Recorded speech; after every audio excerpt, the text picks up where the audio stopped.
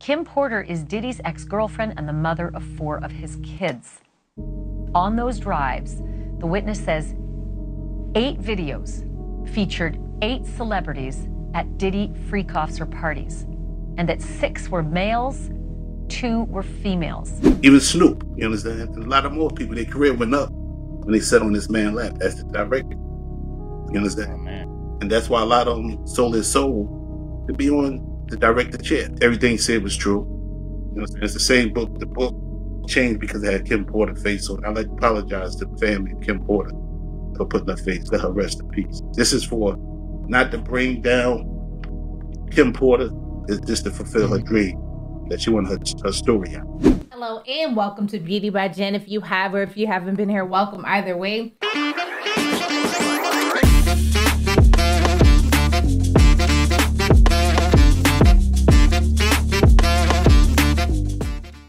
Welcome back. So if you guys aren't all aware, a guy by the name of Courtney Burgs or Burgess, if I pronounced that incorrectly, has come forward alleging that the Kim Porter's tell-all, Kim's Lost Words, that was pulled from Amazon wasn't the original book. You know, I told him I ain't want to be the face of it and let him be the face. And everything he said was true. You know, it's the same book. The book changed because it had Kim Porter's face on it. I'd like to apologize to the family of Kim Porter for putting her face. Let her rest in peace. This is for not to bring down Kim Porter. It's just to fulfill her dream that she wanted her story out. You understand? So the original book that was on Amazon that had her face on there, that's not the original book, correct? It's the PG book. The PG. Oh, it's the PG. This one got the director chair. I call him the director.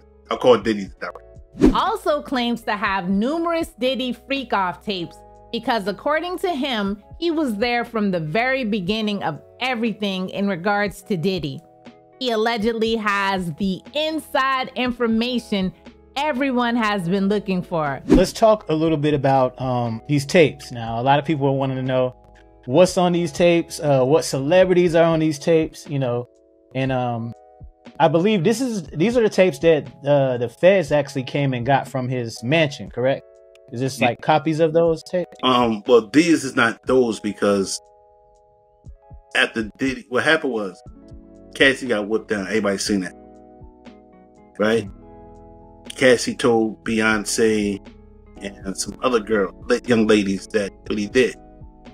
Beyonce told Jay, why you ain't confront him? So she wanted to get away. She didn't get away because she didn't want to go Beyonce because she know Diddy would have found her. So Kim took her and gave her all this stuff to be on it. Kim got tired. You understand? She was tired from the nose broke. She was tired from him sleeping with her best friend having a baby. She was tired from him having Cassie in the house, living there and sneaking downstairs sleeping. She got tired of doing threesomes or foursomes. You understand? She got tired. Then her boyfriend got killed from Def Jam. They found him dead in his bathroom. She was tired. You understand? And she told them that she was going to do a book. The original book is actually called Kim Porter Tell It All with an alias of a person named Jamal Millward. So just so that everyone is following, the actual writer of the book is Courtney Burgess, I'm assuming. An interview recently came out that he did on the Lionel B show. The channel will be linked in the description box, of him going over his involvement with Sean Combs and how Sean Combs is a very evil, sick individual. One thing, Diddy is, I call Diddy Lucifer. If you know anything about religion, who Lucifer was one of the, who was in charge of music in heaven. But he was corrupt. So God took away his body and put him out of heaven. So that's what Diddy do. He take kids' bodies, he take men bodies, he take female bodies, because he wanted to do that voodoo. He wanted to be the gatekeeper, and he learned that from J-Lo. You know what I'm saying? Oh wow! So J-Lo taught him voodoo? she didn't teach it, but she introduced it to him. Oh, okay. You understand? Every religion got some type of mystery thing. Some people put horseshoes over the door. Some people put salt down. Some people use the Bible put in their house or holy water. You understand? All of this is so hard to follow, right? First, no one was talking. Everyone was quiet as a mouse. Now all of a sudden, everyone was there to witness Diddy's evil. Is everyone trying to make themselves look innocent for not speaking out? Or do they want to look like heroes? Or do they just want a payout? Because they went from beyond their limits, doing who knows what, and the guilt of it all for whatever reason. And I hope that this would bring some solace to the actual victims. So even with Usher and even Justin Bieber, even if they come out and say, I was a victim, they was kids. They was kids. They didn't know. They wanted their career back. And they was fooled. You understand? Mm-hmm. It's best for them to come out and say, look, I was a victim. Don't wait till they tell them or find them on the tape and say, yo, you was one of such and such. You was a victim. Do you feel like that's kind of why they're choosing to be mute right now about the whole thing? Yeah, but when you get 20, 19, all that, you ain't a victim no more. You're selling your soul. But when you're 15 to 16, you don't know. You're trying to be successful. You know what I'm saying? Anyways, Courtney recently did an interview on the Lionel B show. And let's just note that in the 56-minute video, he had a lot to say. He talked about everything from how he first met Sean Combs, his many encounters with law enforcement, his possession of the celebrity freak-off tapes, Gene Deal, Biggie, Tupac, Wendy Williams, Snoop Dogg's, you name it. Even Snoop. You understand? And a lot of more people, their career went up when they sat on this man's lap as the director. You understand? Oh, man. And that's why a lot of them sold their soul to be on the director chair. Stuff was sent to me because they know everybody in the industry know I'm not scared. I'm not scared of Haitian Jack. I'm not scared of Snoop. I'm not scared of Game. And remember, the Kim Porter tell-all book that was, according to him, true but heavily edited. He claims to have all the edited out portions and pictures in the original book. Everything he said was true. You know, it's the same book. The book changed because it had Kim Porter's face on it. I'd like to apologize to the family of Kim Porter for putting her face. Let her rest in peace. This is for not to bring down Kim Porter. It's just to fulfill her dream that she wanted her story out. You understand? Here are a few more excerpts before I sign off. Snoop letting Diddy rub on his hand. Damn. You understand? And that's where one of the exes come from. Snoop. Can you hold it up a little bit more? Let me see how that. Oh yeah, dang. So when you talk about you gangster, you this and that, you're not gangster. How did you feel, man, just seeing Snoop take off? I know, was y'all clowning him later on after that happened? At that time, I already knew he wasn't a stand-up person. Oh. He just was a rapper. Like, you got some people, rapper, boxer, rapper, entrepreneur. He just was a rapper. After he was a house dog. You know what I'm saying? In the PG version, there's X's. There's a bunch of X's for certain people's names. Like, who was the X's that was taken out of the book? The X's was for Snoop. Oh. Yeah, it was for him. About him sleeping with, supposed to have been in the bed with Diddy. Whoa, that's crazy. They caught it. You understand? Like I said, we call him the director. You don't sit on his lap or do what Diddy want to do. It's cut. You do what he wants you to do. It's action. I done been confronted by so many law enforcement for the CDs, even my studio equipment was confiscated. Oh, so the feds came and got stuff? Yeah. Even when I got a new phone, I had to get a new phone because they took the phone and did what they did. I wasn't going to use the same phone. So I just, it's not mine to keep. This all I needed. And this right here. So Courtney Burks has been telling everyone he has the receipts and the feds believed him, and they took the flash drives, everything he had. Watch him talk about it on this interview. Because my next guest just testified before a federal grand jury. He says he was in possession of a trove of digital evidence from Diddy's freak-offs and parties. His name is Courtney Burgess, and he says a friend gave him 11 flash drives that belonged to the late Kim Porter. And if you follow this story, you'll know that Kim Porter is Diddy's ex-girlfriend and the mother of 4 of his kids. On those drives, the witness says 8 videos featured 8 celebrities at Diddy freak-offs or parties, and that 6 were males, 2 were females. The drive also included a manuscript of an alleged Kim Porter memoir, a memoir that her 4 kids insist is fake. Courtney Burgess told his story on a podcast before he told the grand jury today, and after he told the grand jury, and I mean immediately after, he booked it over to my set, and he and his attorney talked to me. I should tell you that he was very limited in how much detail he could go into about his testimony. And because the 8 people in the videos, the 8 celebrities in the videos were allegedly victims of sex crimes, we know who they are, but we will not be naming them, famous or not. Here now is my conversation with Courtney Burgess and Ariel Mitchell, who's his attorney, beginning with the question of whether the participants in the video even knew they were being recorded. Were there any cameras in places where you'd assume privacy, like bathrooms? Yeah, well, I've never been in this house, but the picture, yes. That's where it took place, yes. You're aware of surreptitious cameras that were recording in private places like bathrooms. I didn't see the cameras. You could tell how the person was angled. I knew that it was a camera there because I was there. I wasn't there.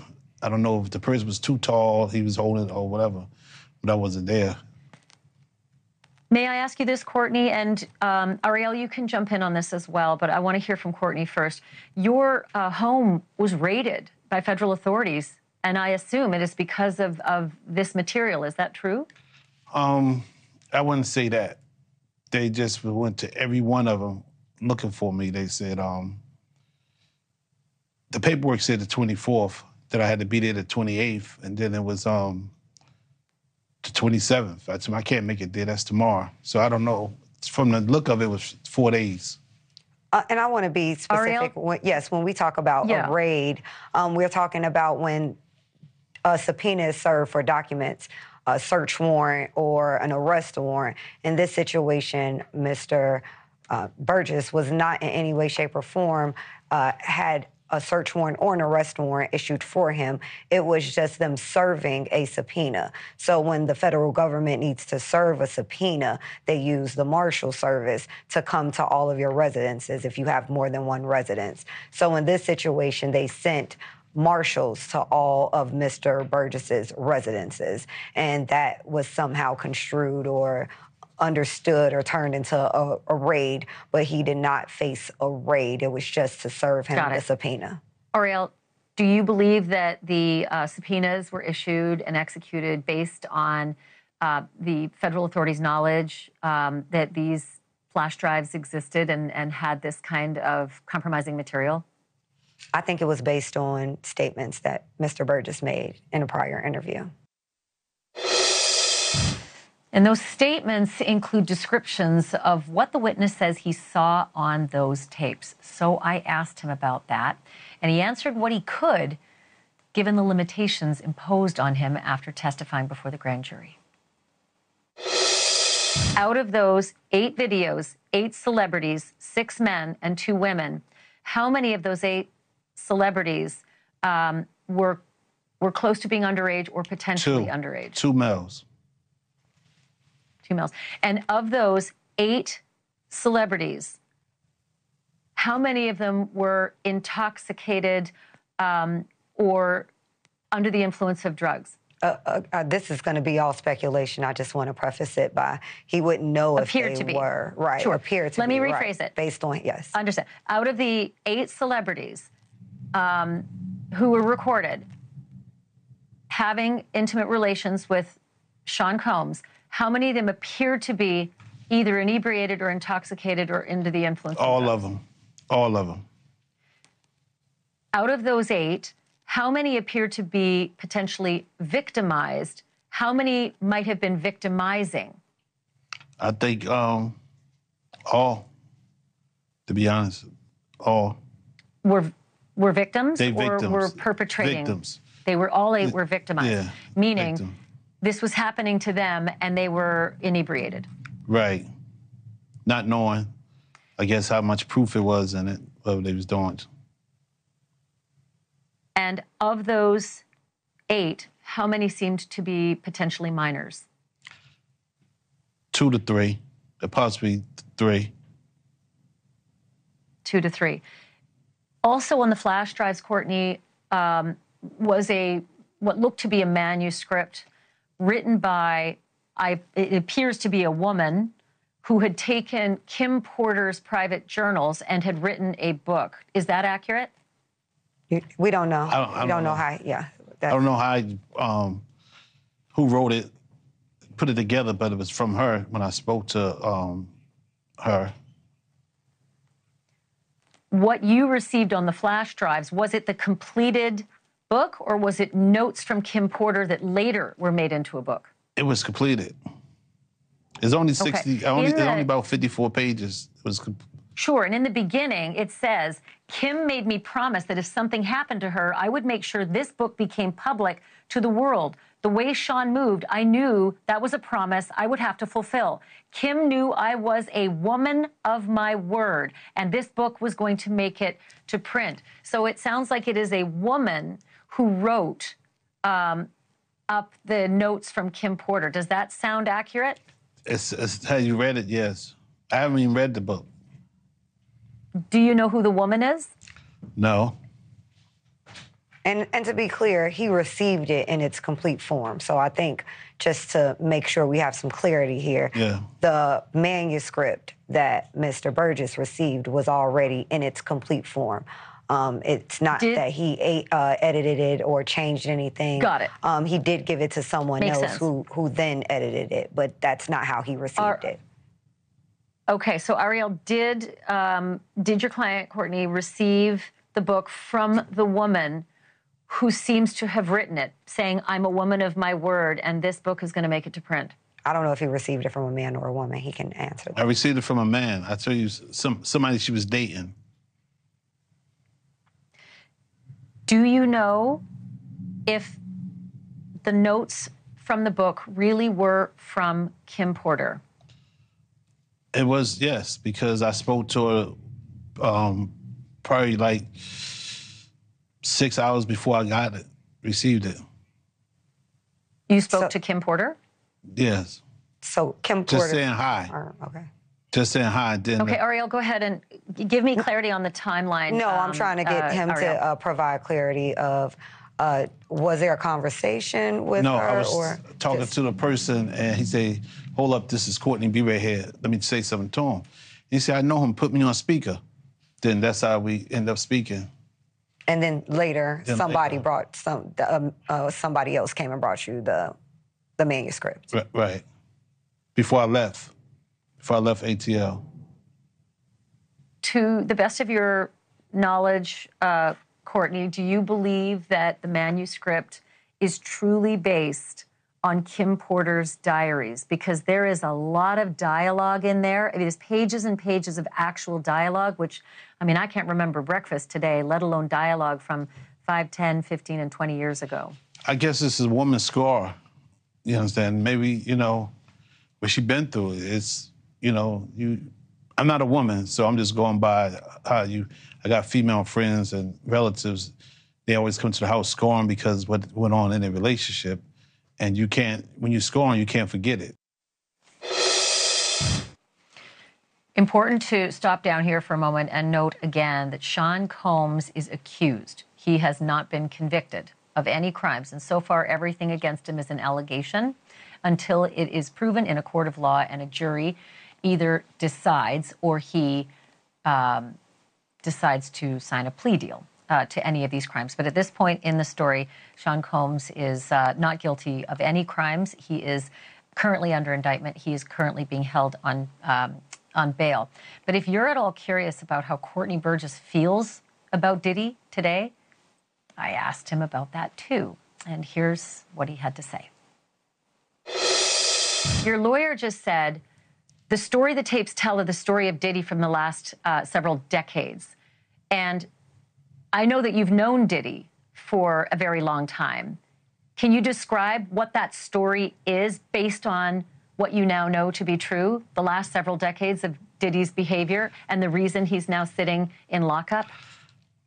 I think I've been doing it for 35 years. I think we probably entered the music business at the same time. He entered with Uptown, I entered into Big Beat, Atlantic. At the time, I guess he was ambitious. He was, then from ambitious went to doing anything. And then from doing anything to didn't care about nobody, who he could beat. And then he ended up turning into Lucifer. Today, I look at him, I know y'all call him Diddy or Puffy, I call him Lucifer. Before I go, please remember to comment, like, share, and subscribe. This is the new video that I've added to the Beauty by Jen 2.0 video playlist because we need you to help us get to 9K subs. We are working hard to grow the channel and you matter. See you next time.